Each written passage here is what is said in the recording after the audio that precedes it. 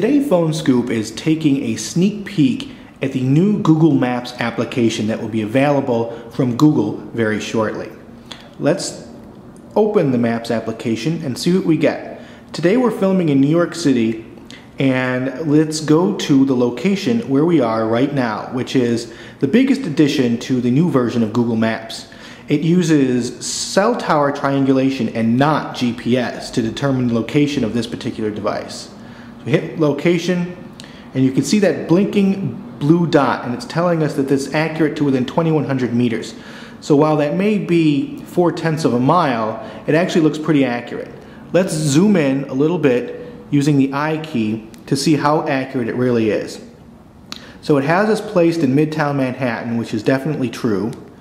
We will zoom in even further, and it has us almost on the block we are.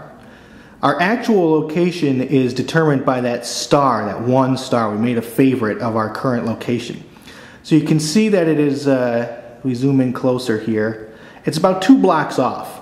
We're on 19th Street right now, and the locator has us pegged at about 21st Street.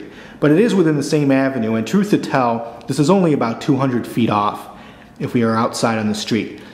One thing to keep in mind is that we are actually shooting this inside.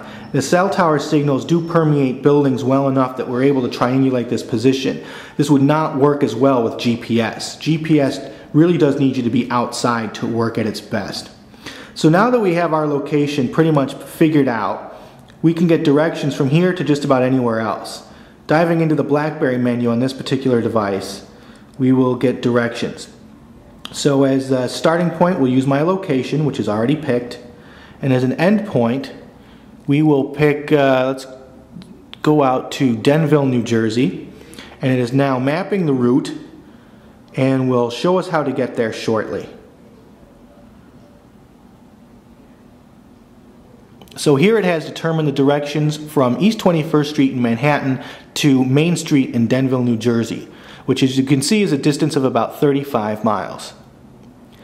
We can get the text directions here on this screen, or if we press the pound key, can go out and see the directions on the map, which at edge speeds is taking just a few moments to load.